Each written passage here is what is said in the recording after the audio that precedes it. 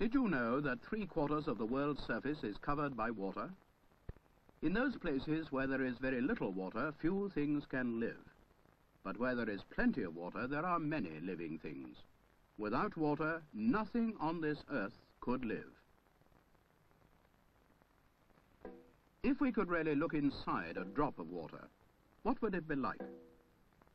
We should see that it is really made up of millions upon millions of tiny particles which are moving about all the time. These are called molecules. We do not actually know what molecules look like. Let us suppose that they are like tiny balls. Then a few would look like this.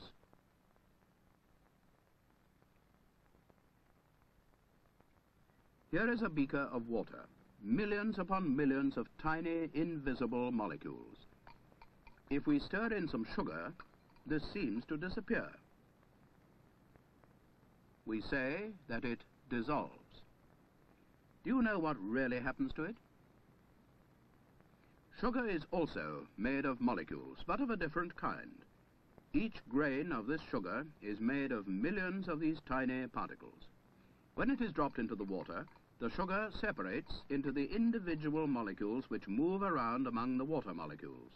The white balls stand for sugar molecules. All the moving molecules bump into each other and push each other around. In time, they are spread evenly around the beaker.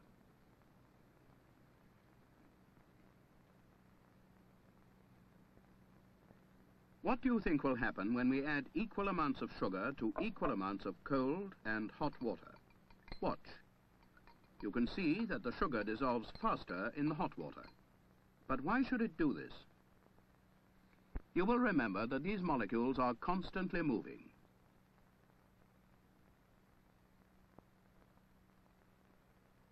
When we make them hot, however, they move even faster. When the sugar is added, the molecules move about faster in the hot water and become mixed up much quicker.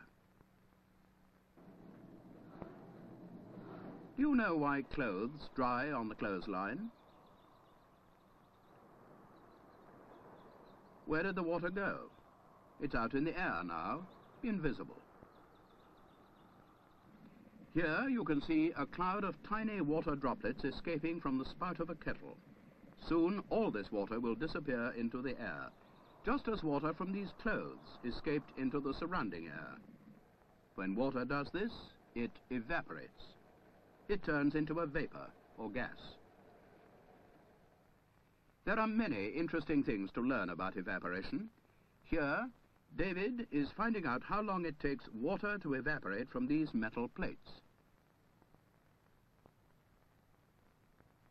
It evaporates very slowly. But David remembers how heat made sugar dissolve quicker. It also makes water evaporate quicker. Why does it do this?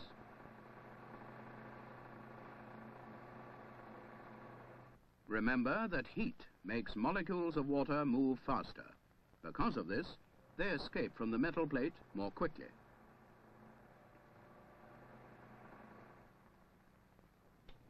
What do you think the effect of a wind will be? David finds out with an electric fan and discovers once more that the water evaporates faster. The water on the square is protected from the wind by a screen. Why should a wind have this effect? Water evaporates because some of the moving molecules move fast enough to escape from the surface of the liquid. Some of these molecules, however, return to the water, and this slows down the evaporation.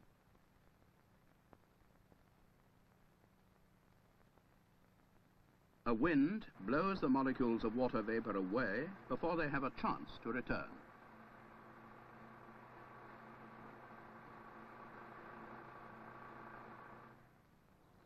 Now can you explain why wet clothes are hung out to dry in the sun and in the wind? Sun and wind make water evaporate. Where does all this water go? It must go up into the air, but we cannot see it. In the air must be invisible molecules of water vapor. And if this air becomes cold against this glass, perhaps it will turn back into water.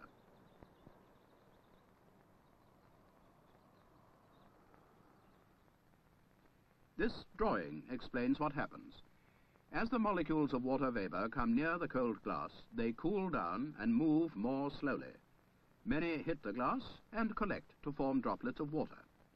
When the water vapor molecules turn back to water like this, they condense.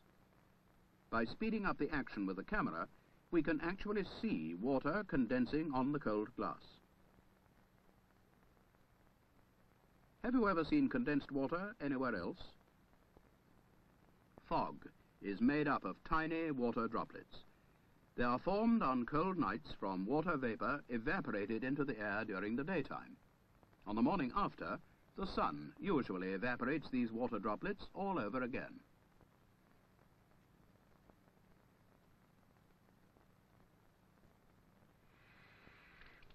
So far, we have seen liquid water turn into a vapor or gas. We have also seen water vapor turn into liquid. But liquid water can also turn into a third form. Once more, speeding up the action with a camera, we can watch water change from a liquid into a solid as it gets colder.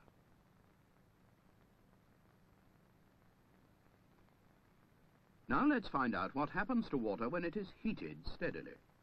The flask is filled with water up to this mark. When we light the burner, the water is heated and rises in the flask. When water is heated, it expands. The water in this flask has been heated for some time and is boiling.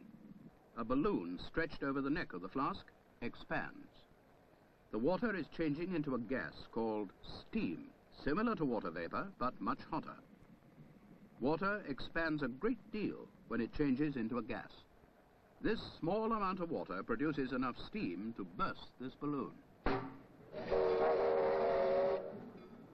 The force of expanding steam can do many useful things.